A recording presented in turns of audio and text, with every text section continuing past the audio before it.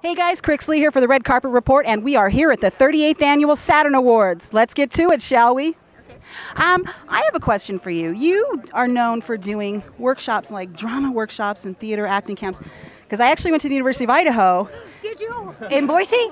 In Moscow, and you came, I think you came a couple times when we still had the old Colette and you gave acting workshops.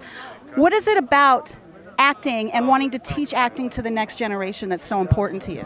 Well, I think it's an art. It's an art form. But in order to work, you need to know your craft. You need to understand all the logistics of dissecting a role and performing and all that. And then you need to realize it's a business. So where do you fit? And that's what I tried to do, to say when you all get there, you're all your high school leads or your college, whatever you did in school, you're all very good when you get there. So what makes them cast you as opposed to me? Physical, the interview, who are you and what's your type?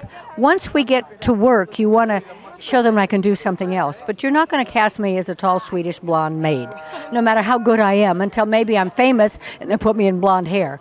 So you need to know what you're marketing in addition to your talent. And I really think that there's not a formula, but an awful lot of artists are, I don't want to say lazy, that's not the word, but they don't know how to pursue it. And the business end is just as important as the artist end. And I think in any career, it's the same thing. Now, you bring up a good point about the business end and the artist end. Sometimes kids get into acting for the wrong reasons. It's more they want to be famous. It's not about because for me, it's like, I just want to be working. I don't care if I'm famous. So when you get those kids that are like, I just want to be famous, how do you mold them and kind of change their minds without going, no, wrong? Well, see, that's the first thing is, if you want to be a star, don't come to me. You may play a scene opposite Tom Cruise and all of a sudden, wow, you are a star. You want to be a working actor, and if you don't want to be a working actor, go somewhere else. Maybe you want to be Picasso, but if you aren't a good enough painter, it's not going to work. You've got to start from the very beginning. It's a craft. It takes a lot of dedication. It takes a lot of hard work, and I think an awful lot of actors are lazy.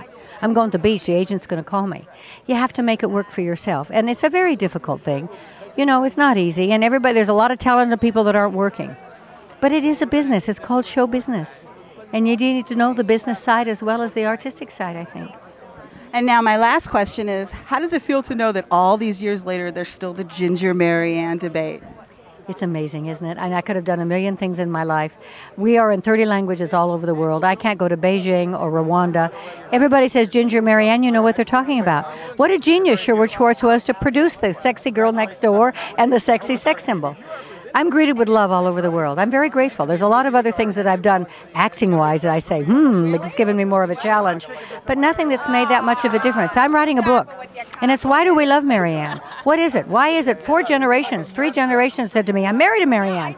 Because today the 40-year-olds that grew up with me have real issues with their 12-year-old daughters. What's happening? There is no Marianne today. Not that we can recreate her, but you can still live with values. And what are those values that we can still live with?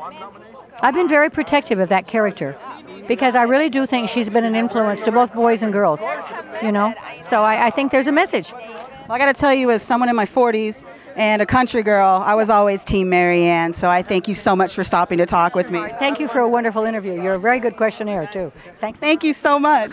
You too.